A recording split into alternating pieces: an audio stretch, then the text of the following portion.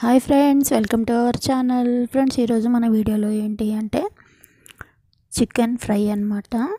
Chicken roast. మనకి ఇది సాంబార్తో కానీ తిన్నా, ఏదైనా సైడ్ డిష్గా సూపర్గా ఉంటుందండి. మనం చపాతీలో తిన్నా, రైస్లో తిన్నా కానీ బాగానే ఉంటుంది.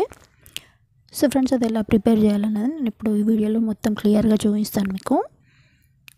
ఫ్రెండ్స్, నేనైతే ఇక్కడ కడాయి పెట్టి ఆయిల్ వేసానండి. కాకపోతే నేను ఆనియన్స్ కట్ చేసి పెట్టాను, ఒకటి చికెన్ నీట్గా కడిగి పెట్టాను అనమాట.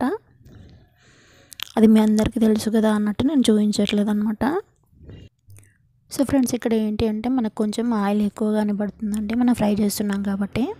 ఇదొకటి మనం వాటర్ వేయట్లేదు అనమాట. సో ఈ ఆనియన్స్ ఏంటంటే ఒక 3 to 4 minutes మనం బాగా ఫ్రై చేయాలండి. సో ఫ్రై చేశాక దీంట్లో కొంచెం అంత సాల్ట్, మనం కర్రీలో సరిపడే సాల్ట్ వేయట్లేదు, ఇప్పుడే కొంచెం వేస్తున్నాము. ఒక 1/2 teaspoon పసుపు వేసి కాస్త బాగా కలబెట్టామంటే కలిపేసి ఇప్పుడు మనం నీట్గా కడిగి పెట్టిన చికెన్ వేస్తున్నాం అన్నమాట. సో దీని అంతటిని బాగా కలిపేయండి. కలిపేసి లో టు మీడియం ఫ్లేమ్లో పెట్టండి. ఇది మనం దాదాపు 15 minutes వరకు ఫ్రై చేయాలండి. లో టు మీడియం ఫ్లేమ్లో పెట్టండి. దీనిపైన మూత పెట్టేసి మధ్యలో కలుపుతూ ఒక 15 minutes పెడదాం అన్నమాట. ఎందుకంటే వాటర్ వస్తుంది చికెన్లోంచి మనకి, ఆ వాటర్ ప్లస్ ఈ ఆయిల్ తోటే మనకి కుక్ అవుతుంది అన్నమాట. సో దీన్ని నేను మధ్యలో చూపిస్తున్నాను మీకు.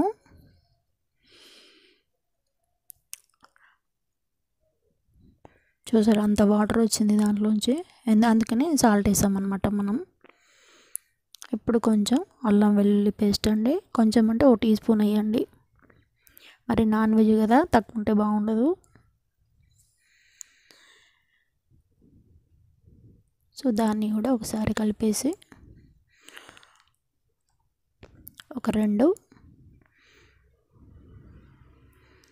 పచ్చిమిరపకాయలు అన్నమాట. మరి కారం వద్దు అనుకుంటే తీసేయండి. తర్వాత కొంచెం కరివేపాకు, కొంచెం పుదీనా అండి. అది మనం కొత్తిమీర ఇప్పుడు వేయట్లేదు.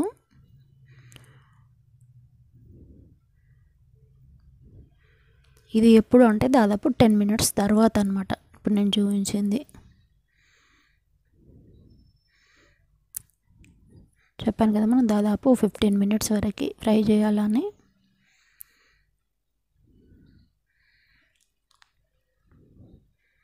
చాలా అంటే చాలా టేస్టీగా ఉంటుందండి అది. చూసారా, 13 to 14 minutes అయింది ఆ టైంలో. ఇక్కడ నేనైతే 1.5 teaspoon వేసానండి red chilli powder. Non veg కదా, కారం ఎక్కువ ఉండాలి లేకపోతే బాగోదు అని. ఇప్పుడు కాస్త సాల్ట్ వేసాను, ఇంతకుముందు మనం వేసాం కదా కాస్త, అందుకే ఇప్పుడు రుచికి సరిపడా సాల్ట్ వేసాను అనమాట. సో ఇప్పుడు స్టవ్ ఏం చేయండి అంటే లో ఫ్లేమ్లో పెట్టేసేయండి మొత్తం. పెద్దగా పెట్టామంటే మనకు మాడిపోతుంది కదా కారం, అందుకని లో ఫ్లేమ్లో పెట్టి మధ్యనే కలుపుతూ 2-3 minutes పెట్టామంటే మనకి సరిపోతుంది అనమాట. ఇప్పుడు 1/2 teaspoon గరం మసాలా అండి. ఇంకా మనం ఎక్కువ ఎక్స్ట్రా కూడా ఏ మసాలాలు కూడా యూజ్ చేయట్లేదు అనమాట దీంట్లో.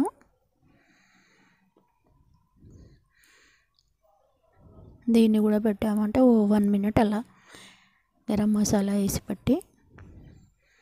సో ఫ్రెండ్స్, మీకు ఈ ఐరన్ ప్యాన్ ఎలా క్లీన్ చేయాలి అనేది ఒక వీడియో పెట్టాను చూడండి. అది మళ్ళీ తుప్పు పట్టకుండా ఉంటుంది కదా. ఇది చూసారా, అప్పుడు చేసింది నేను, ఇది ఇలాగే ఉందన్నమాట ప్యాను. సో చివరిన ఏంటంటే మనం కొత్తిమీర వేసుకున్నామంటే మన చికెన్ రోస్ట్ రెడీ అయిపోతుందన్నమాట. సో మనం చికెన్ వేరే టైప్లో కూడా చేసాము, ఆ వీడియోస్ కూడా ఉన్నాయి ఫ్రెండ్స్ మన ఛానల్లో, ఒకసారి చూడండి. సో దీన్ని డిష్ అవుట్ చేసుకున్నామంటే చూసారా, ఎంత చూడడానికి ఎంత బాగుంది అది. సో అక్కడ పవర్ కట్ అయిందనమాట, అందుకే అలా కనబడుతుంది. సో ఫ్రెండ్స్, వీడియో చూసారు కదా. ఈ వీడియో మీకు ఎలా అనిపించింది? ఈ వీడియో నచ్చితే లైక్ చేయండి, షేర్ చేయండి, కమెంట్ చేయండి. ఛానల్ని సబ్స్క్రైబ్ చేయడం మాత్రం మర్చిపోకండి ఫ్రెండ్స్. ప్లీజ్ ఛానల్ని సబ్స్క్రైబ్ చేసుకోండి. ఇలాంటి మంచి మంచి వీడియోస్తో పాటు మన ఛానల్లో బ్యూటీ టిప్స్ కూడా ఉంటాయి. ఒకసారి ఛానల్కి వెళ్ళి వీడియోస్ చూడండి ఫ్రెండ్స్. మీకు నచ్చితే ఛానల్ని సబ్స్క్రైబ్ చేసుకోండి. Thank you friends. బాయ్.